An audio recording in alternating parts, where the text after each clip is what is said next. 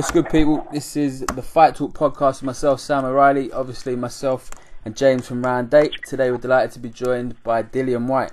How are you, Dillian? Good, how are you guys? Yeah, we're very good, mate. Very good, sir. Now, I know you've been training really hard. How's the training been going for you? It's been good. It's been a bit hard, but you know that's good, man. Needed to I'm approaching that level of competition again, so just up in it, man. Just up in it every day, and every camp gets a little bit harder and a little bit more tricky and stuff, but it's all good. Now, Dillian, for this camp, you know, you've had some good sparring. Dave Allen, you've brought him as a sparring partner for a couple of days during this camp. From sort of foes to almost friends. I mean, how did that come about? No, you know, listen, man, I just came about, you know, I just reached out to the guy, you know, obviously I see the guys having a hard time and that, you know, so I thought, you know, a little bit of change of scenery and some good competitive sparring and that, you know, getting out of his normal routine. So I'm on the phone with Sharp, man. Yeah, get him out of his routine and that for a couple of days, you know, it'd be good for him and that, you know, so I thought, oh, okay. And also he's good sparring for Ian Lewison as well because he throws a lot of overhand swinging hooks and stuff, you know. Yeah. Now, what does fight look for you now? Wait, are you on the way to Scotland, or when do you travel? I think Tuesday. Yeah. I like going to where the fights a little bit early, so I can mingle and mix with the local people and that, you know. Yeah, of course. So was the last couple of days just ticking over in the gym, little bit of, you know, running and stuff?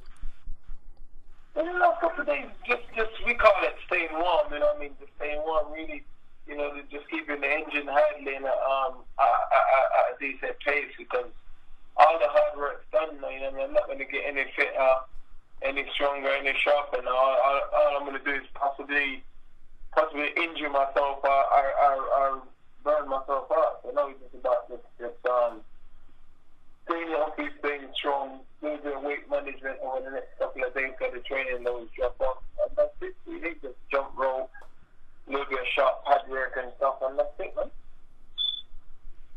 I mean, these big fights and that, especially with Matchroom, like you say, on Fight Week, they've always got, you know, your press conferences, some of them have the public workouts, the weigh-ins, things like that. What's that like for yourself in the build-up to the fight and taking part in these events? It's good. I'm used to it now. You know, I've had a couple of fights where we've been in the big events and stuff where I've been part of it. You know, me and Matchroom and Sky and that been, you know, we've had a good relationship. Even when I wasn't with them, even when I was the away fight and I was the enemy, relationship was still good and stuff. And yeah, I mean, they've always to talk to me and give me good press and media workout and bits and bobs. So I'm used to that now. You know what I mean? I'm used to that now. So it's just another day at the office, to be honest. Now. Yeah. Is there any feat? Obviously, it's quite well known that you've trained in the past with Lewison. What are your thoughts on him? I mean, have you got memories of sparring together and, you know, him as a person? What, as you say, it's all business and it's. But is there any added incentive for you as you've known him in the past? Oh, listen, I take every fight the same. You know, we were fighting Ian, I'm fighting Taylor Mohammed or whatever. I take them all the same. I push them all the same, and that is to seek and destroy. But obviously, with Ian, you know what I mean, there's a little bit rivalry there. We're from the a little bit rivalry there. We're from the same neighborhood, from the same gym. But Ian was the guy before me. I was meant to be the person who makes it. I meant to be the person who's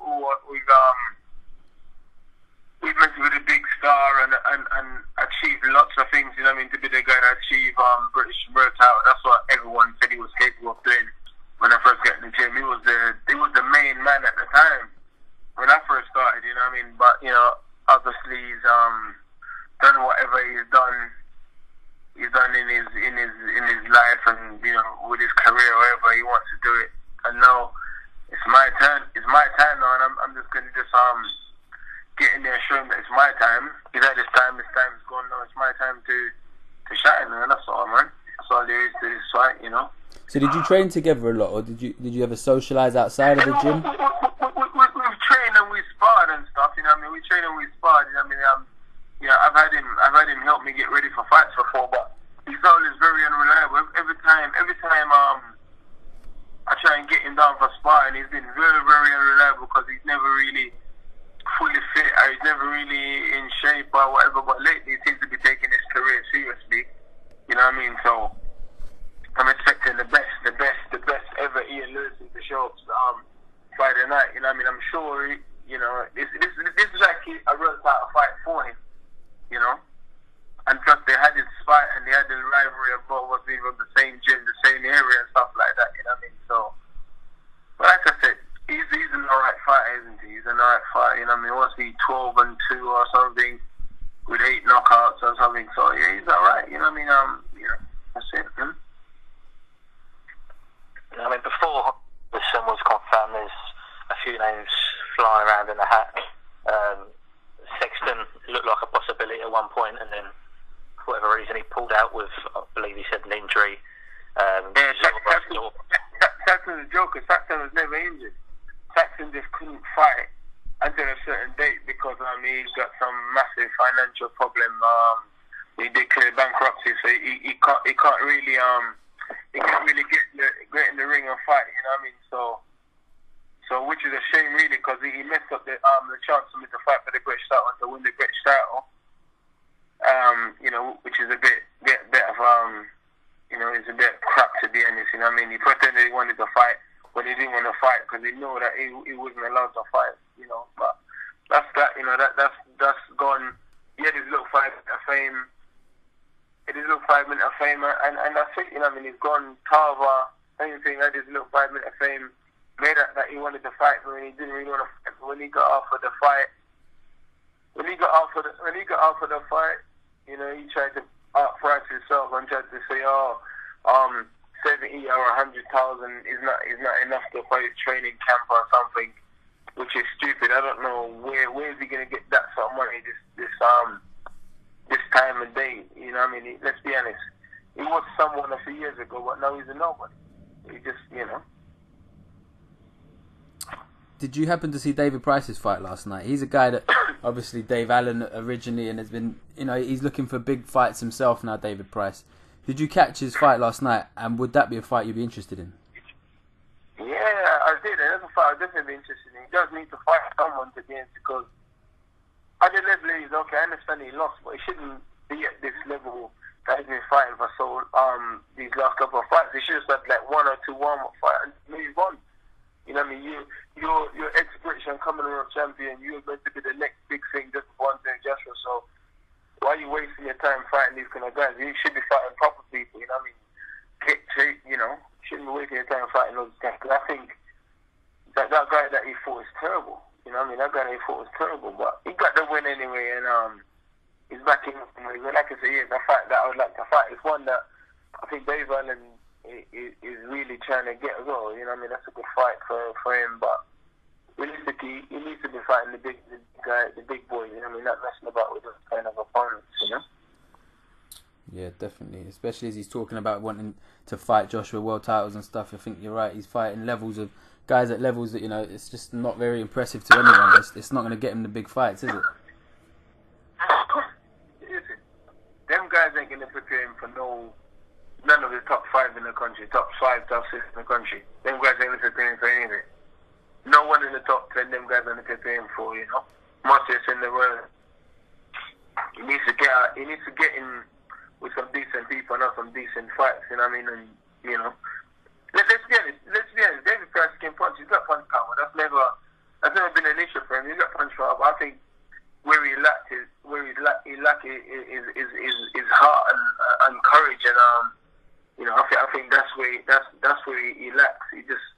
And that's something that you can't really work on. I see now he's trying to change his own demeanor.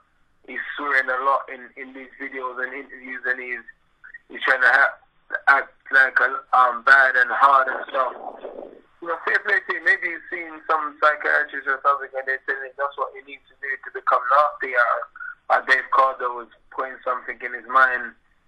So let's see what happens. Let's see if it helps him. If it helps him and it makes him a better fighter, then go ahead.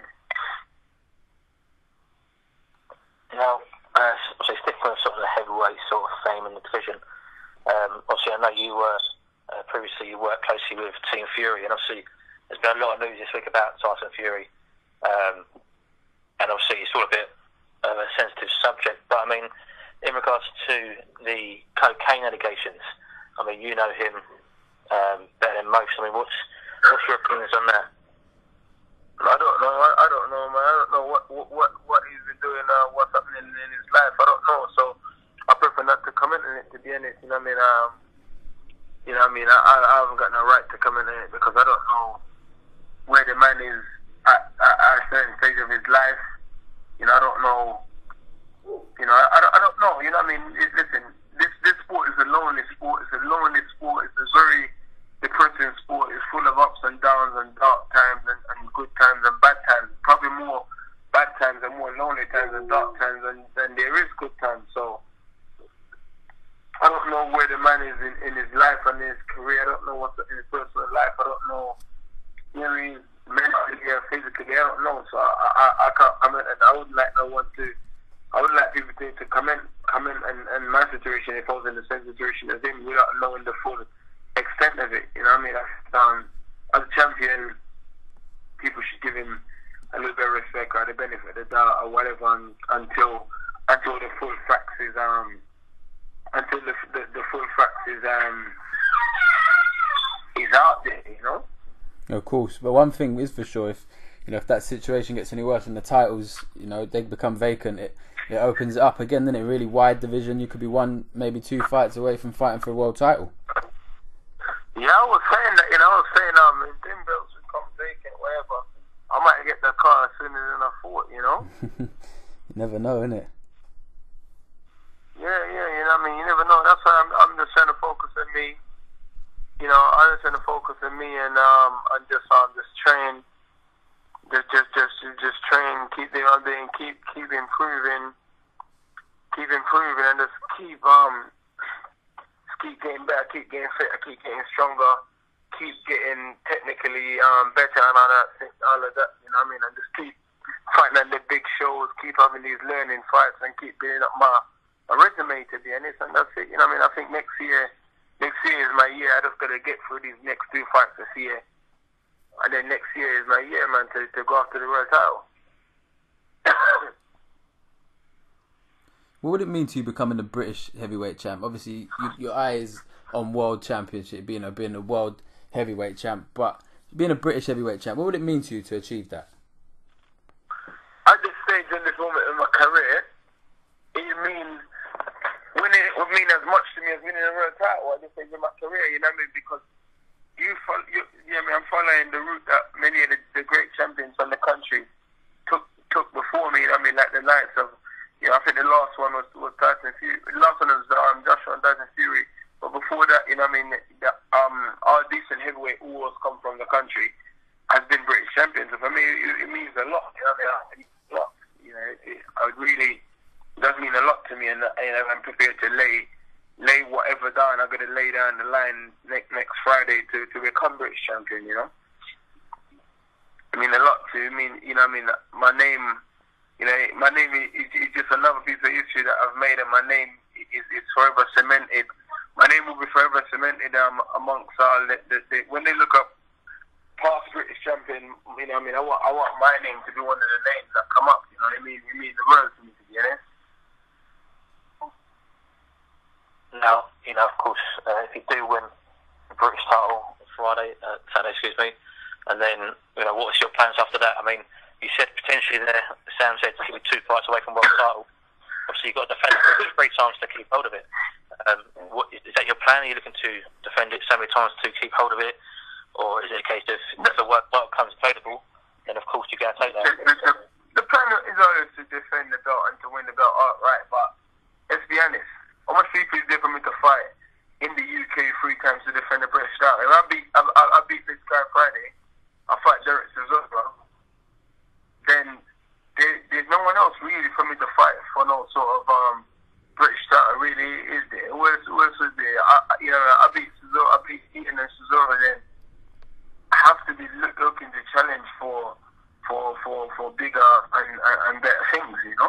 Yeah.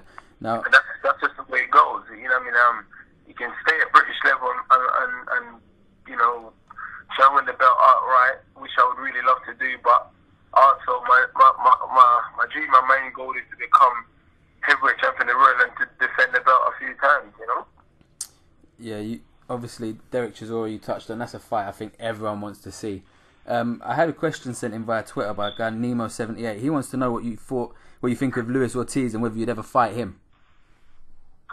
Listen, I'll fight anyone. I think Luis Ortiz, he's a good fighter.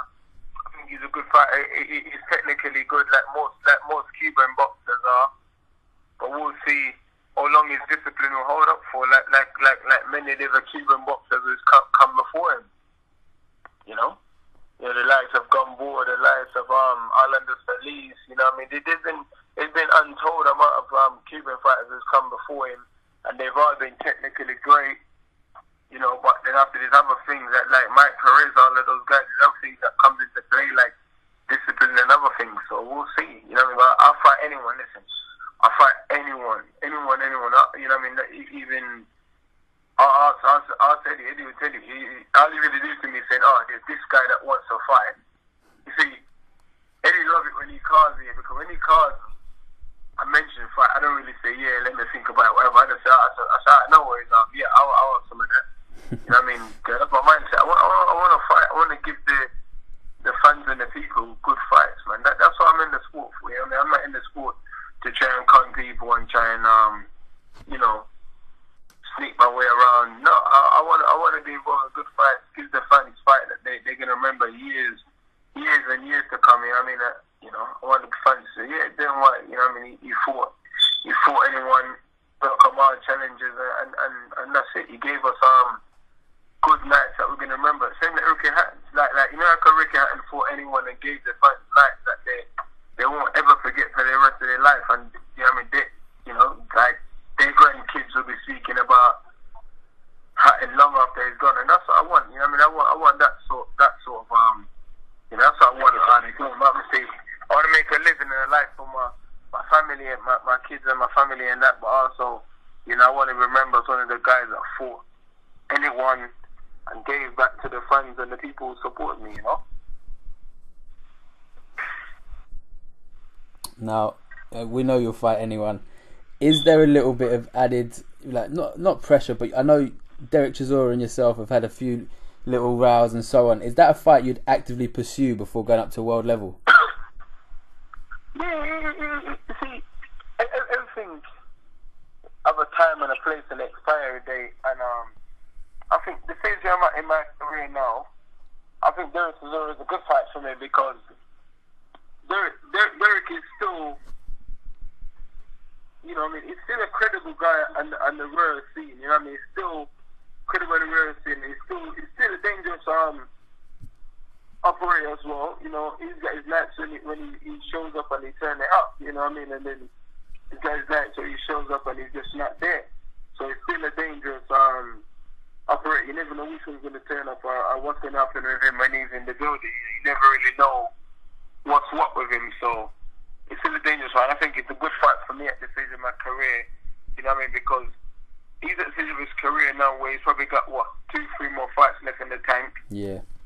And I'm at the stage of his career now where I'm like, I think a quarter of the way from my career, so, you know, that's like all the champions before me, there's that one person left. I think when Scott Walsh was coming through, I think he fought Joe Bugner, didn't he? Is it Joe Bugner? Who did he fight? Yeah, I think it was Bugner. Yeah, Joe Bugner. Joe Bugner was a bit past it, but it was a good fight. And Scott Walsh got in there and put on a good show. But that's what you have to do. You have to beat the guys before you. And I think Chisora is one of those sort of guys. You know what I mean? I beat him, then that cement me as a world level contender. You know. Yep. I think it's a good point. Like you say, his name still carries a lot of weight. He's been there with a lot of people, David Hayes and Klitschko's of the world, Fury twice. So definitely having that on your resume, a victory over Derek Chisora will definitely, you know, it'll do a lot for your reputation, won't it, going forward? Yeah, it's a good limit, and I think the fella still holds on to a decent world ranking. He's a bit deluded, but you know what I mean, he's still a decent fighter, you know.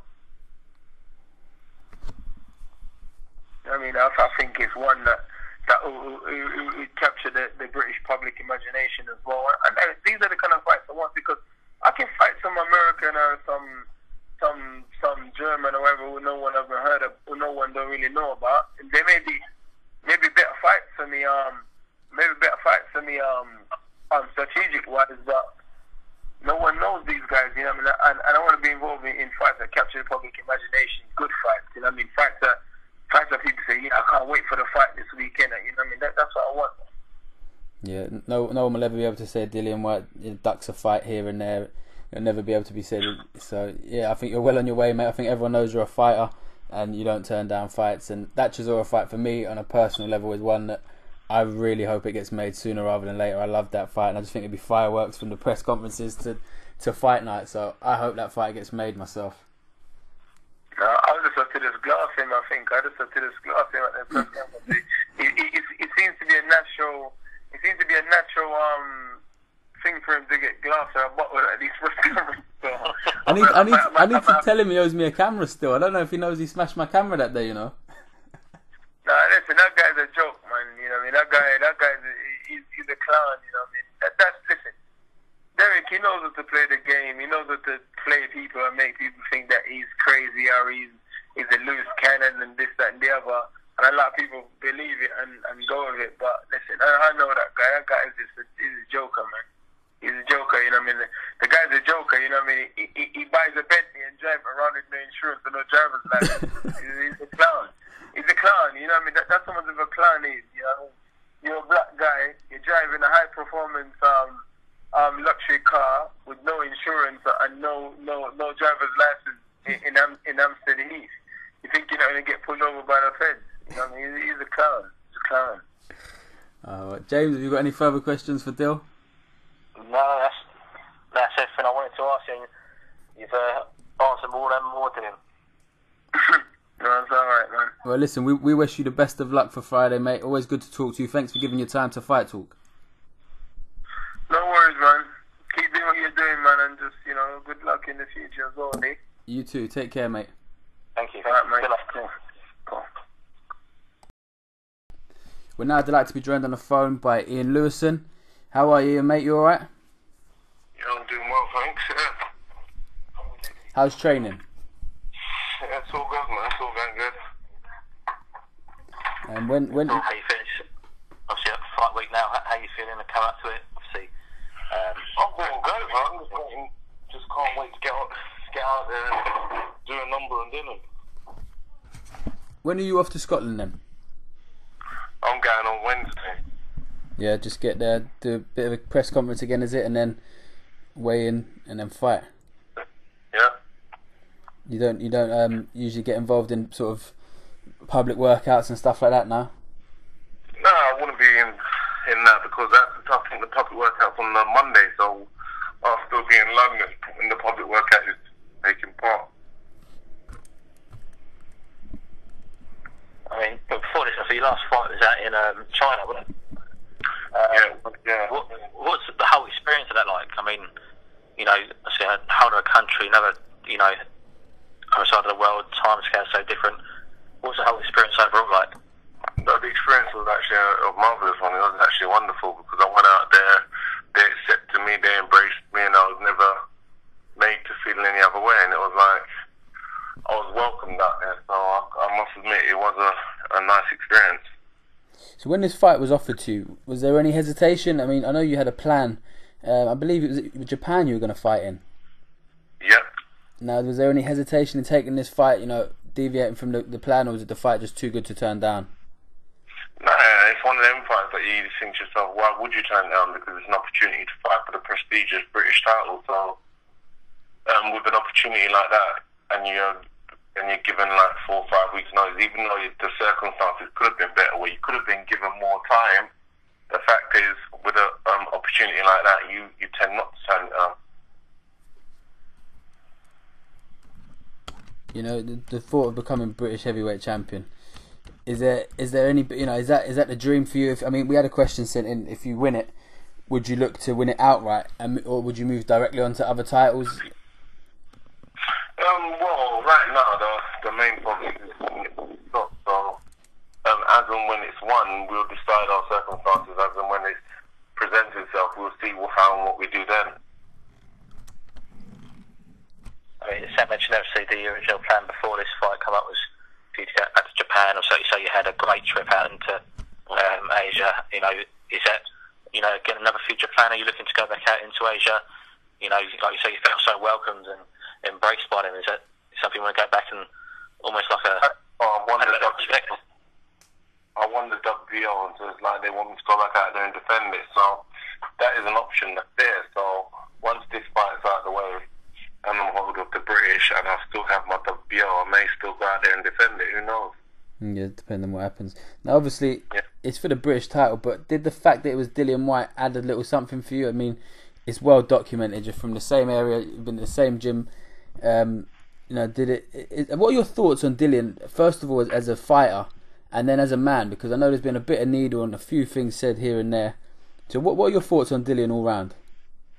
Well, Dillian as a fighter, my thoughts on him is he does everything that could be asked as a boxer. He does everything at about a 50% rate. So I wouldn't say he excels at anything particular. He's not a great fighter. He's not a great boxer, but he's a great all-rounder in the sense that he does everything to a 50% ratio. So as a person, I just think he's a numpty. He's a very disrespectful guy. He's the kind of guy you think, so what on earth goes through his head? Do you have a lot of memories from, you know, any sparring memories and stuff from back in the day? Well, as you know, we shared the same gym for many years, and we've crossed paths many a time. So yeah, but there's not really much memories. It's like we were gym buddies kind of thing, not buddies, but we were gym buddies in the sense that we both operate in the same place. Now, your career path has been so many different sort of things. That you took part in the prize fighter back in 2013. What was that experience like in that sort of tournament sort of environment? Well, to be fair, the experience itself was a good one because it opened me up to a whole new way of boxing in the sense that I was actually able to fight my first international fighter, which was Timur Hoffman, which I stopped in the first, and then the second one, which was Derek Rossi, which was an American guy. So it's like, in the professional ranks, it opened me up to a new element of fighters, where before that I was fighting like British guys and Eastern Europeans. So it opened up a new angle in the sense of fighting new opposition from different walks in the world. Yeah, different experiences that will help you ultimately in your career, I guess. Mm-hmm. Now, did you see the David Price fight last night? We discussed this with Dillian. You know, he's fighting guys. He wants the big fights, and he's fighting guys that aren't really gonna, you know, impress anyone regarding getting, you know, learning for the big fights. Is David Price a fight you would take? I've been asking for that fight ever since the day we fought as amateurs, and it's like my calls are going unanswered, and it's like I've been pressuring, I've been calling him out from the minute we took I-Turn Pro to me E-Turn Pro. That's the fight I've always wanted. You think that's a good fight for you? It's a good fight for you think? Sorry? You think that's a good fight for you? I mean, obviously he's known as a big puncher, but he's been chinny in the past, and I think, yeah, I think it'd be a good fight to see yourself against him. Why do you think it hasn't happened so far? Because they're protecting his chin, and they know that me going in there, and the fact is the way I fight my aggressive come forward style, they know that he'll be in problems.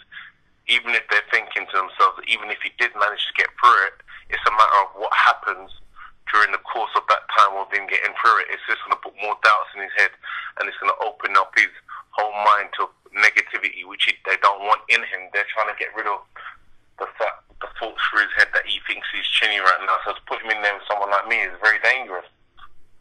So it can't do his psychological, it can't do his psychology any good, him going in there with someone like me.